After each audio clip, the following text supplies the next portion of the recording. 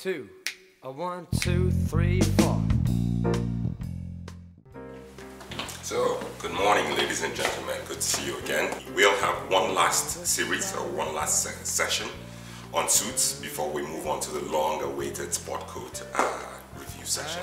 So, what do I have on today? It's a micro houndstooth. Some people would call it a poppy tooth or a dog tooth, and it's denoted by it's almost like a check, but it's got like some checks with jagged edges.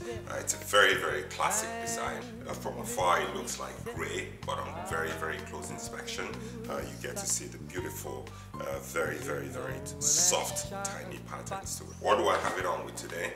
It's a monochromatic scheme, which is black and white. In this case, black with a creamish background. And what I've done is that I've used the houndstooth tie as well. This is a houndstooth tie. It's a jacquard made from jacquard silk. It's marine blue with navy blue patterns on it. So it's, again, you have houndstooth on the suit and it's a houndstooth tie, but that way there is no visual conflict between the fabric in the coat and the fabric of the tie. Yet you have a similar pattern, houndstooth on the tie, houndstooth on the suit. Look at the suit. It's a simple double-breasted 6-on-2, cut very nicely, classic shoulders, nice size lapels, everything falling nicely at the back.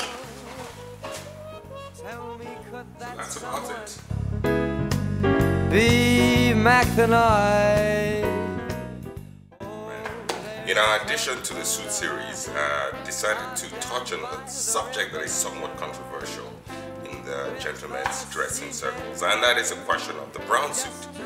There are those who swear that one should not be seen in a brown suit, and there's the old English adage, no brown in town, which comes from, I suppose, decades or centuries ago of English tradition. However, brown suits are worn regularly in the US, of course, and I think parts of continental Europe. What we have on here is a dark brown, almost chocolate brown suit with sort of grey freckles. It's cut out of Smith woolens, drapes quite well, hangs quite well, good weight, 13 ounce thereabout, and I think it turned out quite okay. The trick, of course, is that if you're going to go with a brown suit, first of all, you can't wear it to certain meetings. It depends on the seriousness of the meeting. I mean, you certainly can't wear it. I wouldn't wear it to a board meeting or a very serious client-facing meeting. But I would wear it to the office on sort of a casual day. Certainly for social events, I would wear it. But it's certainly not something that conveys gravity or gravitas that you would wear in certain diplomatic circles or certain very, very serious business circles that call for the typical somber navy or gray suit. So that's it. Let's have a look.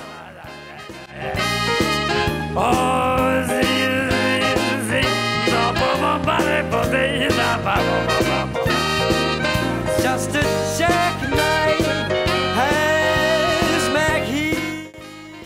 Very traditional. Well, traditional would be 6-button, but as I understand it, the Italians have a slight preference for a 5-button. So there you have it.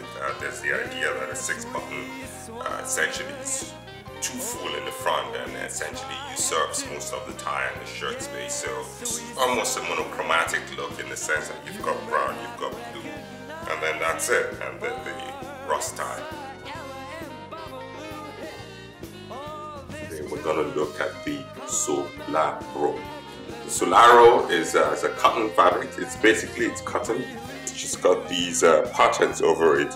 It's sort of a very warm herringbone pattern with red overtones. It's a typical summer suit, very light. This one is made out of Loro Piana's. I believe it's about 220, 225, 30 gram. The fit. The back. Slit pitch.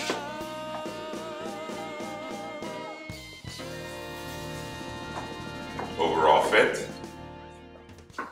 This is what you call a hand padded lapel.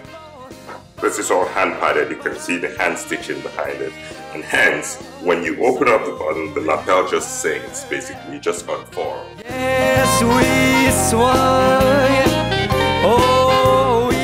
have on is a cream double-breasted Irish linen suit. So let's have a look. It's cut in a double-breasted style. Very Neapolitan cut again. Soft shoulders. The back.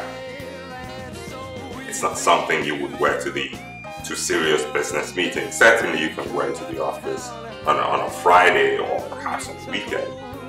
In the summer, if you're the boss, of course, you could wear it during the week. So what I've done is kept everything else pretty simple, all the other colors very basic, and just allow the. And that's it. Thank you for watching, and look forward to bringing you more of these videos. Please, if you like these tutorials, if you find them valuable, please subscribe to the channel, subscribe to OK Bespoke YouTube channel, and please feel free to pass on the good word to your friends. Thank you for watching again. Have a good day.